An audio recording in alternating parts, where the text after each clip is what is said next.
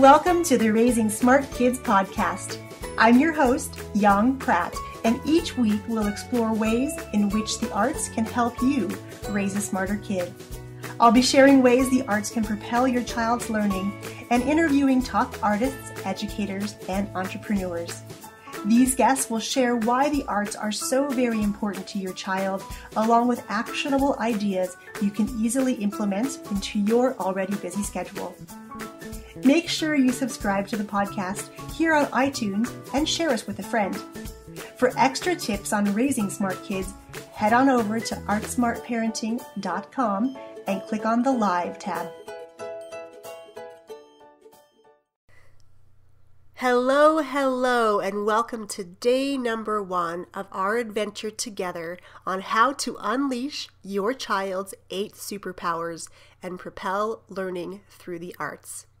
My name is Yong, and I'm super excited to be on this journey with you on raising a superhero. These videos are short little bite-sized bits of information you can take on the go. As a parent, I know your time is very precious and limited, and I wanted to make sure that if you're not able to take the book with you wherever you go, you have these videos at your disposal, which you can play in the car or while you're waiting in line at the grocery store. And they're just little bite-sized mini lessons all about how you can unleash your child's special superpowers. As you may recall, there are 8 different learning styles, or as I like to call them, superpowers. Each of us has 8 of these inside of us, and we all have strengths and weaknesses across those 8 areas. Schools teach and test primarily to only 2 of these, so as parents, it's sometimes difficult to understand when our children are not doing well in school and what those test scores really mean.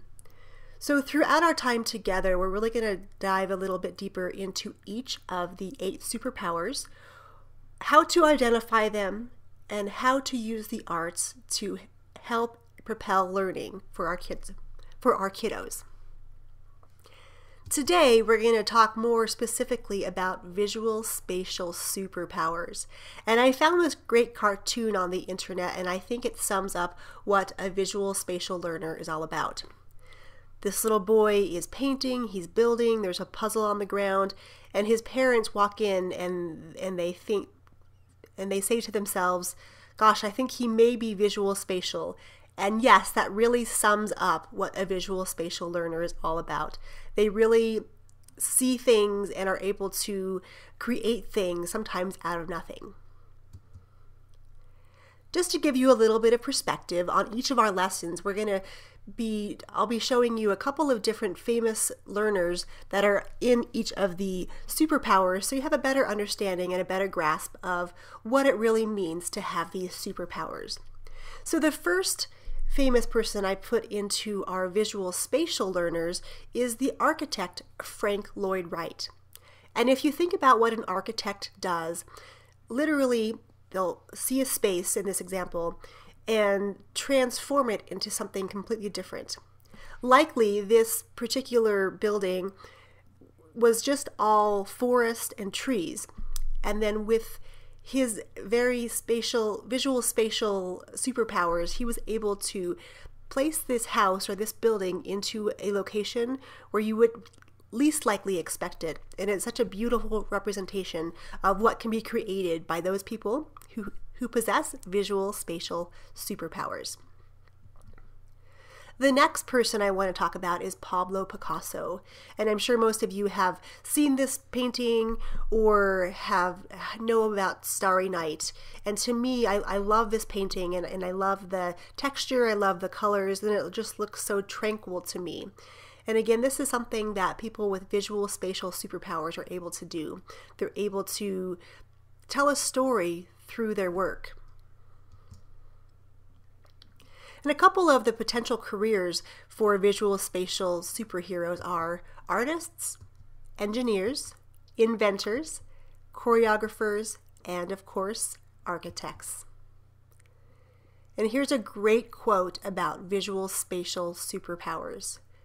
Visual-spatial thinkers need to see, to think. They may enjoy activities such as drawing, building, designing, and I would even say playing video games, as it's very much a visual activity. And of course, inventors can really create something out of nothing. All right, how do we use the arts then to propel our kids' visual spatial superpowers? We can get them into photography classes, painting classes, drawing classes, or even designing classes. If you do a quick Google search with your name, your city name, the area, and classes of these nature, you should be able to find a great variety of classes in your local area. Again, my suggestion would be to look for schools that match your own philosophy of your child's learning. You're here wanting to really unleash your child's superpowers, so make sure you find a school that really believes the same thing, that each of us learns differently, and learning is not a one-size-fits-all activity. You're going to need teachers who are able to understand your child and really dive deep into how he or she learns best to make the experience much more rich and enjoyable. If you do happen to find activities that offer these classes, please send me an email, Yong, Y-O-N-G, at raisingasuperherobook.com, and I'll be sure to add them to our resources page of our website. Here's a couple things you can do at home with your visual spatial superhero. You can create models out of all sorts of media, including clay, blocks, pillows, really anything that you have in your house, you can create a model. You can depict information that your child is learning via charts or graphics. Something very visual will really help your child learn at a much deeper level and have much more enjoyment for what they're learning. In this day and age, using TV and multimedia seem almost second nature to kids, but they can really be used as learning tools to help visual spatial learners get to that next level. So just to recap, let's talk about what visual spatial superpowers are. For these learners, a picture really is worth 1,000 words.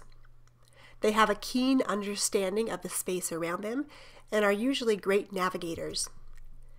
And often what they see in their mind's eye is a three-dimensional image of something they would like to create or that's existing today.